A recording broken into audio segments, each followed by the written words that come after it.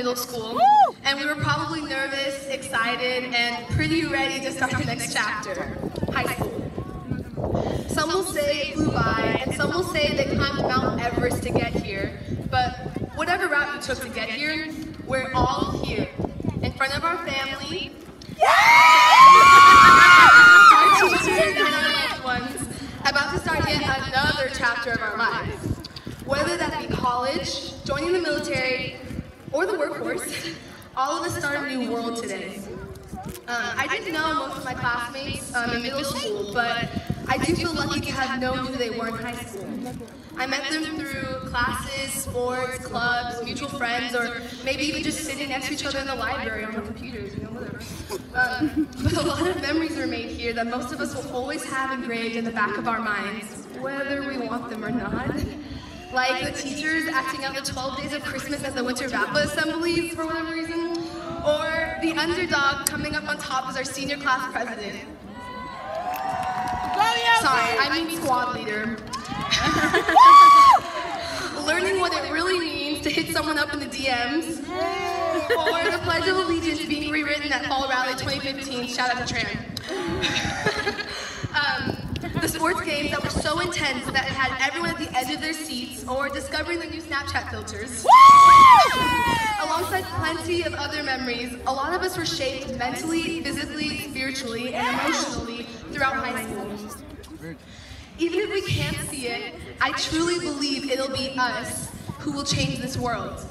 We will be the ones to push the boundaries to make this world a better place in small and large ways. We were given the tools, the drive, and the courage to do things we never thought we could in high school. And I have no doubt that we have the rest of our lives to surprise ourselves with our own strength. As we go out there to pursue our dreams, I hope we all fail at some point. I hope we all fall off course just long enough for us to get back to where we are supposed to go. I hope we change our minds and then change it again. But most of all, I hope that we learn from the lowest points of our life so as to be ready for the best times of our lives. For though a righteous person falls 7 times, they get back up 8. To my classmates, I would like to say this. You may have not been the person you wanted to be in high school. Maybe you were a jock, a cheerleader, a partier, a nerd, an athlete, a loner, a club president, or even popular. But you still wish you were more than that. Some think that we have one chance to make a statement of who we are in life. But I say we have the rest of our lives to recreate ourselves.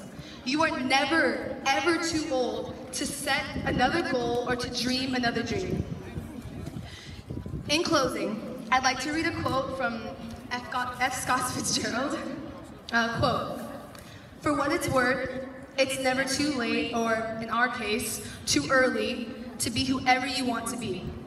There's no time limit. Stop whenever you want. You can change or stay the same. There are no rules to this thing. We can make the best or the worst of it. But I hope you make the best of it. And I hope you see things that startle you. I hope you feel things you never felt before. I hope you meet people with a different point of view. I hope you live a life you're proud of. If you find that you're not, I hope you have the strength to start all over again." End quote.